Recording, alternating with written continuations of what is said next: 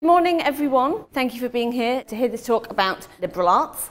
My name is Helen Brookman and I am the Director of Liberal Arts at King's College London. So that means I'm the head of department. I run the liberal arts programme along with our 15 major subject departments and my colleagues in the liberal arts department as well. So first a little bit about King's as a context and why you might want to choose to come and study here, and particularly to study liberal arts. So obviously we have a particularly long history of academic excellence in teaching the liberal arts, teaching the arts and sciences at university level, being the fourth oldest university in England, with King's being established in 1829. The university is made up of 9 faculties, institutes and schools, and the liberal arts programme is delivered within 2 of those, so that's arts and humanities and then social science and public policy. So it's a programme that crosses between 2 different faculties. What's it like to be taught and to learn at King's? So mostly that's occurring through lectures, seminars and some smaller group tutorials, and that means that you're getting that direct contact with academics, whether those be the sort of leading subject researchers within classics or politics in the major subjects, or my colleagues in the liberal arts team who teach on the core modules in the liberal arts programme, which I'll go on to tell you a little bit more about. We have lots of study abroad opportunities, I'll say a little bit more about those, internship opportunities, the Associateship of King's College, evening language classes and so on and so on. And obviously the other big factor in thinking about studying at King's is our location, and you will already know, and from having travelled here today, how wonderful it is to be right in the heart of London. So we're right at the top there where it says King's Strand campus, and then for example if you're going to a class in the Waterloo campus, for example walking to your politics class, you get to go to class by travelling over Waterloo Bridge and getting one of the best views in London. So the location is a big part of why a lot of people choose to come and study at King's.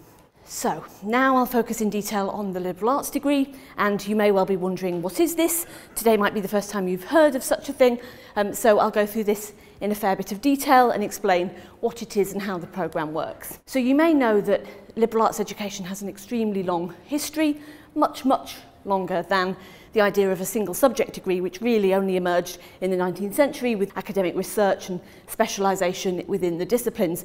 Before that, people would do a broad-based degree programme to develop critical thinking skills and the critical mind. And that in the UK in the last decade has seen a resurgence, and there are now, I'm sure you'll be aware, lots of liberal arts programmes which move away from that single subject model. So really we want this to be an opportunity for you as students to develop not just knowledge and skills within a single discipline, but a flexible interdisciplinary skill set. So that means the ability to move between disciplines and to synthesise knowledge across disciplinary boundaries, which are extremely transferable skills when you move into the workplace or into further study, where problems are not neatly defined and confined to single disciplines, but require you to be flexible thinkers and, as we say, intellectual risk takers. Another really key feature of the programme is that we've designed it very much to connect with the world outside of the university, particularly taking advantage of our London location. The first core module that you'll do when you come into the liberal arts programme is called Lives of London, and involves you going out into the city in research teams, investigating aspects of London, its history, its culture, its societies. So very much being in contact with the city and with the world around us. And also we really see the liberal arts programme as a very outward-looking, globally aware programme, and try to cultivate those qualities within our students. So we have a compulsory language within the first year, for example, and then we have a very popular study abroad semester in the second year of the degree, which I'll explain more about, meaning that we are developing students who are globally aware, international thinkers, as well as being knowledgeable about London as a city. So this is kind of distilled the overview of the liberal arts degree programme. I've mentioned these core modules. That is the element of the programme that you're required to take with other liberal arts students in the first, second and third years of the programme.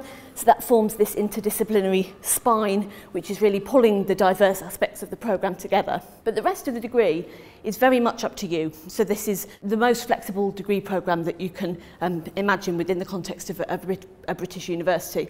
So you're choosing from modules across the arts, humanities and the social sciences, and often these are subjects in which King's has world-leading researchers and teachers. So you come in, you try a range of different things rather than selecting one subject before you come, and then you only have to select what we call your major subject, your concentration, in the spring term of the first year.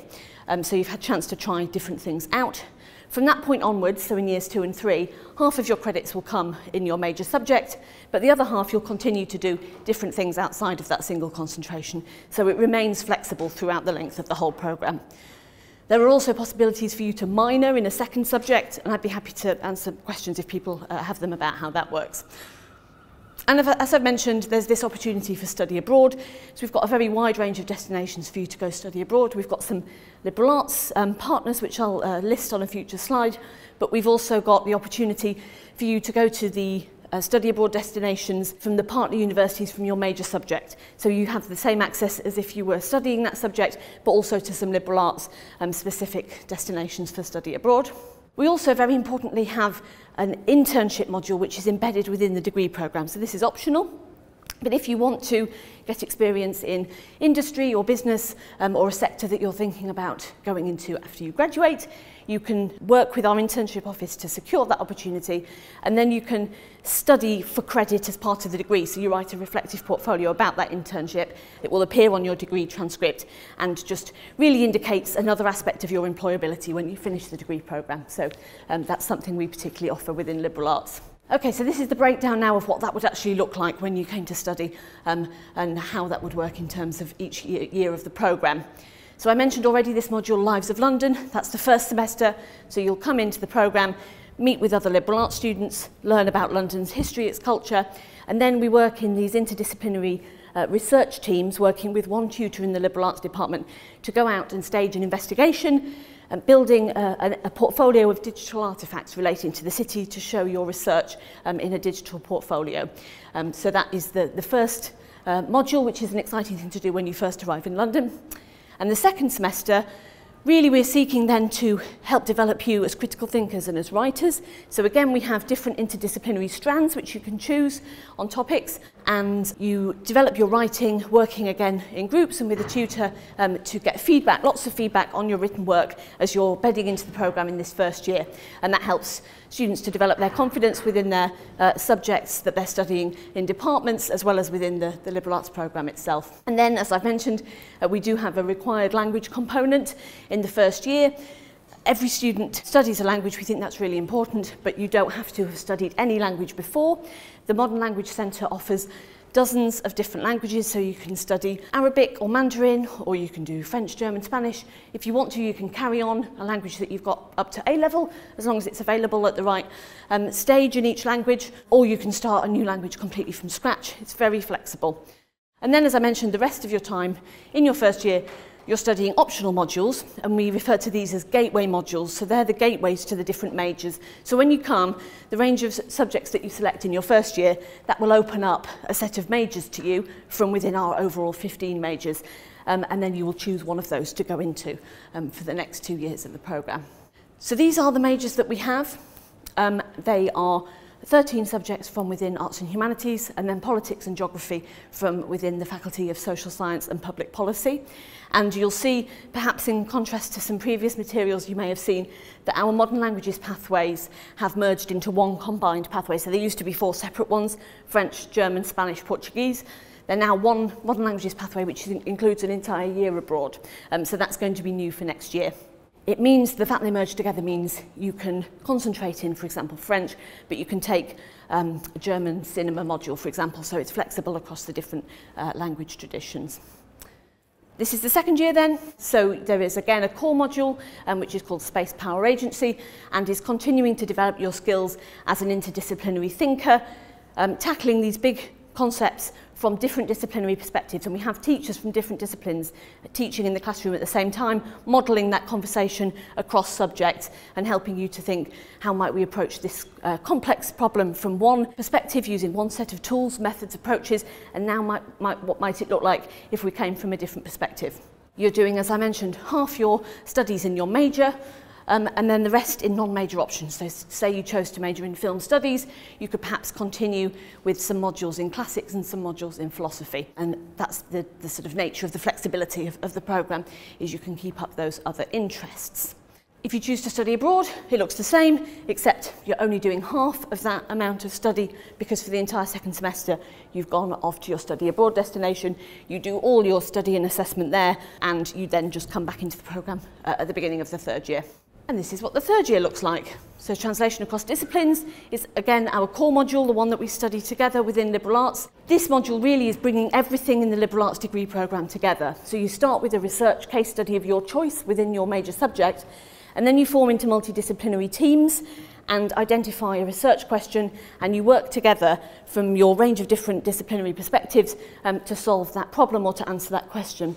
So you're really using each other's skills as a multidisciplinary group, really to do original research and to identify new knowledge and new areas of study. And then exactly the same as the second year, you've got half your study in your major and half as non-major options. So as I've emphasised, liberal arts is innovative because most programmes within the UK context are still either a single honours degree or a combined or joint honours degree, which means you have to select before you come what you're going to be studying. Liberal arts, you just choose liberal arts, and then you've got another year to think about where you might want to focus your attention.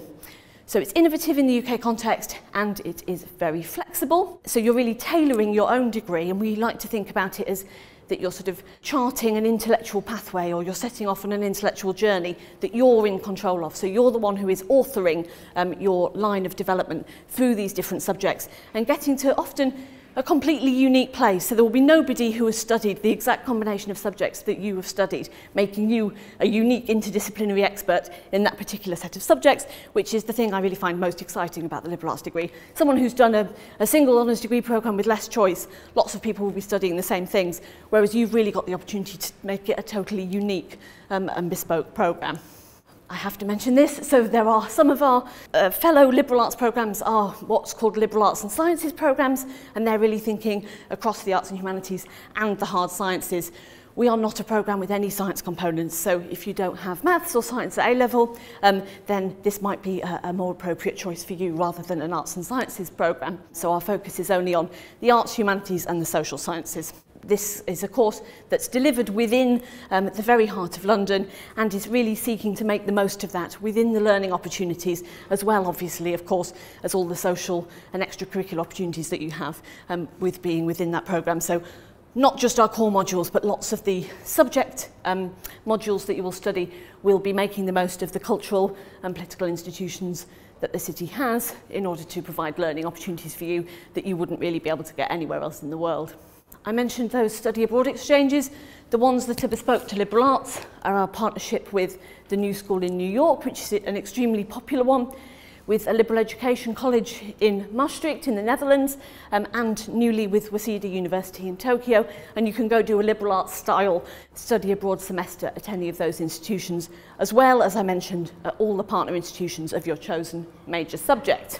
So here it's tailored and unique, and you're having the opportunity, you've got access to all these leading departments without having to necessarily pre-select that you're going to be studying at a programme within those. So it opens up those 15 departments within King's to you.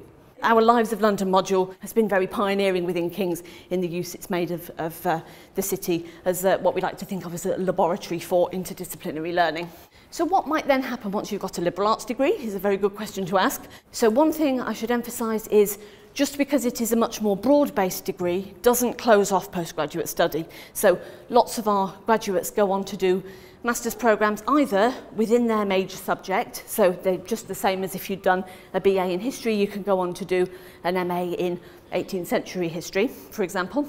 Very common pathway, or often they want to go on and do maybe an interdisciplinary master's or a more vocational master's, and having done a flexible programme like liberal arts suits people particularly for moving across those different boundaries and for doing something more interdisciplinary at further study level. Equally, careers in a very wide variety of fields, so it's the same sorts of subjects that you might imagine from any arts, humanities and social science degree. Here are just a few examples. I'd be happy to talk on the stall about, and our students will, about the sorts of things that liberal arts students have gone on to do. But really it's these transferable skills that we feel the liberal arts programme particularly offers because of the nature of studying across so many different subjects and of being asked to synthesise that knowledge within our core modules.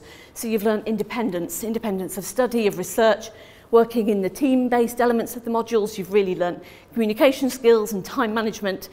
I've already said about the emphasis in a liberal arts degree on critical thinking, and we're really encouraging reflection throughout the degree. So why am I studying this particular combination of subjects? What has that taught me about knowledge, about myself?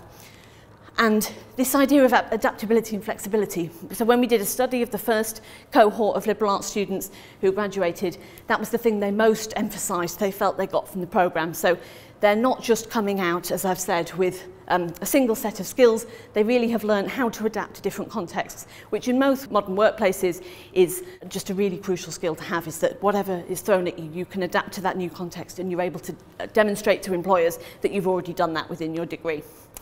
Great. So I've been signalled it's the end of my talk, and thank you for listening.